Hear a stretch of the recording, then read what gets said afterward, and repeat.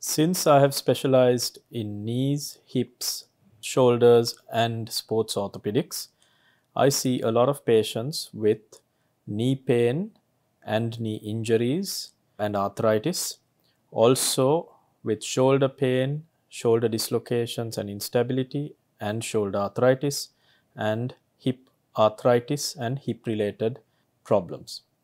So people have knee pain either due to injuries, which are commonly sports related injuries, and these are mainly the younger patients, and also patients who have arthritis as a problem in the knees presenting with knee pain. Sports injuries can result commonly in a tissue called the menisci, which is damaged, and tissues called ACL and PCL, which can get damaged. Other area of damage in the knee that is seen commonly is in the cartilage, and this cartilage damage can be due to an acute injury or impact to the knee, or else long-standing damage to the cartilage, which we all know as arthritis.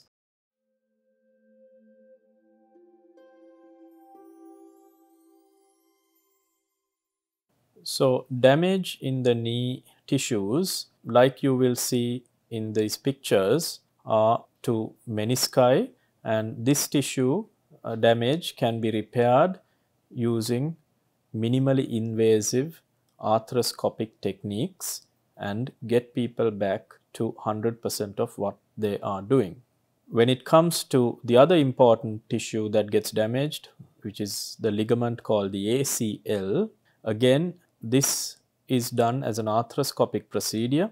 In professional athletes, the ACL damage should be repaired to be very firm so that it does not get damaged repeatedly. And it's been shown that a double bundle reconstruction as opposed to a single strand helps to strengthen the knee ligament much more, and the long-term results are much better. And this is a technique that I specialize in, and also hence operate a lot on even a lot of Ruggerites as well as the Sri Lankan cricket team. In the pictures, you will see how this ligament called the ACL is placed in the knee, and when it is damaged, how the repair process is done arthroscopically. And you will see live arthroscopic pictures that have been taken by me of a normal ACL ligament as well as a post-reconstructed double bundle ACL ligament, showing you what the actual procedure is. In the case of arthritis in the knee, the management consists of conservative management, which is also very important, and part of that is muscle strengthening and physiotherapy together with weight reduction. Also, there are other modalities that we use nowadays, and some of those are platelet-rich plasma, which helps to regenerate early cartilage loss. And the more advanced techniques that we use now are what you call stem cell grafts and osteochondral grafts. The stem cell grafts are done when there are areas in the knee that are significantly damaged and hence can be covered with a graft of stem cells, and we expect the cartilage to regenerate into that area of damage. The stem cells are taken from your own bone marrow and they are processed and then placed in your knee where the cartilage is damaged, and you can see in the picture how the bone is prepared and then how after this the stem cell graft will be placed. This causes the cartilage to regenerate in this region and bring about good cartilage tissue, which should then sort out the problem for the patient.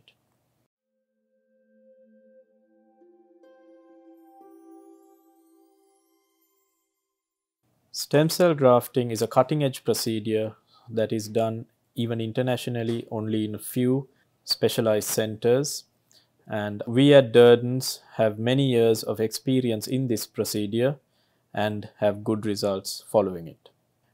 Osteochondral grafting is when there is a much larger area of bone and cartilage damage in the knee. Piece of bone together with the cartilage can be taken out of another area of the knee which is not that essential and then grafted into the area where the cartilage is damaged. This again is a specialized procedure done at Durdans and having very good long-term results. When cartilage damage is more significant, we are left with only replacement or osteotomy options.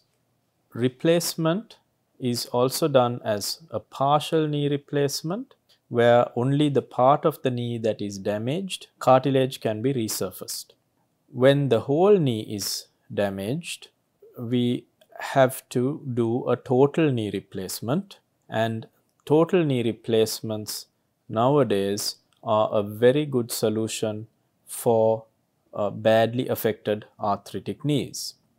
Done properly using the right equipment, especially the knee navigator, which helps to give precise alignment of the knee, it has shown that knees which are precisely aligned would have longer lifetime, and hence nowadays we look at 30 to 35 years at least of lifetime in a properly done knee. Here at Durdans we have been performing navigated knee replacements over the last 6 years. Shoulder problems can be following sports injuries where you get shoulder dislocations, or tendon damage which happens with age or following falls. Also, arthritis of the shoulder is the other common presentation of patients that I see. Shoulder dislocations happen when capsulocartilaginous tissue is damaged, which normally prevents the shoulder from jumping out. This is easily repaired using an arthroscope, and we call it a Bankart repair. Rotator cuff injuries occur when a group of tendons that stabilize the shoulder are torn. These injuries can also be managed conservatively if the tear is not too bad, and with physiotherapy and medication this can be managed in the initial phase. Tears which are more significant, that where the whole tendon is involved, needs a surgical repair to be done, and this is again an arthroscopic procedure where the tendon is attached onto the bone using minimally invasive methods. Shoulder arthritis, like with the knee, initially can be treated with platelet-rich plasma or stem cell grafting, and in severe cases of arthritis, shoulder replacement has to be performed.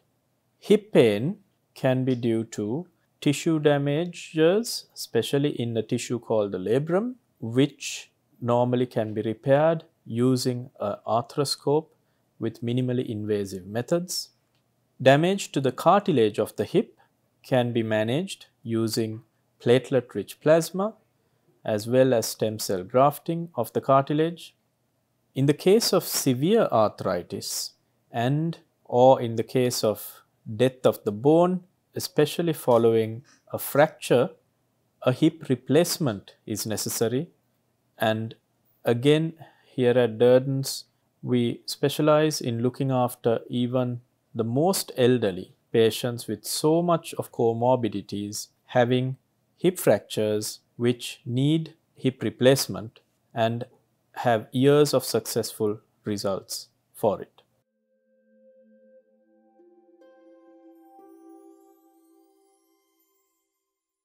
With arthroscopic procedures, the risks are very minimal, as well as the tissue trauma or damage is very minimal. So risks also are not significant. You may have little bleeding on the puncture sites and very rarely minor infection in the keyhole ports which are used for the surgery. When it comes to bleeding at the port site, general pressure and dressing of the port site is all that is necessary, and an infection of the port site can be treated with antibiotics, and they heal very easily. And these are essentially performed as day case procedures. This is inclusive of stem cell grafting. Very rarely would a patient stay overnight due to pain in these procedures, which is also not a very common problem. In the case of knee, shoulder, and hip replacements, the most important complication that we try to prevent is infection in the joint, and which, especially at Durdans, having a dedicated theatre for replacements, we have minimized to essentially zero in my practice. The other complications can be blood clots formation, as well as loosening of the prosthesis, and many other small complications due to inadequate or improper prosthesis placement, which, like I said earlier, are prevented by doing the procedure properly. Pain, which is not a complication but is a significant problem with most replacements, is very minimal when done according to newer techniques and with the use of newer modalities of pain management. Most of my patients have 3 out of 10 pain even in the first 48 hours after surgery. And they are walking, getting out of bed the next day itself, and walking comfortably down the corridor by the second day before they go home. Other complications of significance can be bleeding or infection in the wound site, which are again very minimally seen and are easily treated.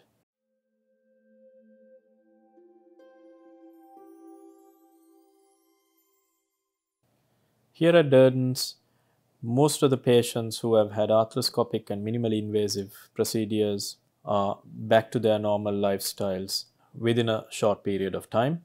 And even the more complicated surgeries and replacements, patients get back to their normal lifestyle within a couple of weeks.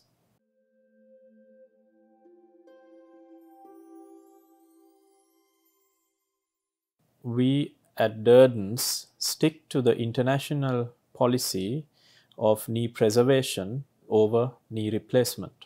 And what we try to do is use all the modern techniques to get a damaged or early arthritic knee back to normal as much as possible and prevent it from going down the path of late arthritis needing a knee replacement.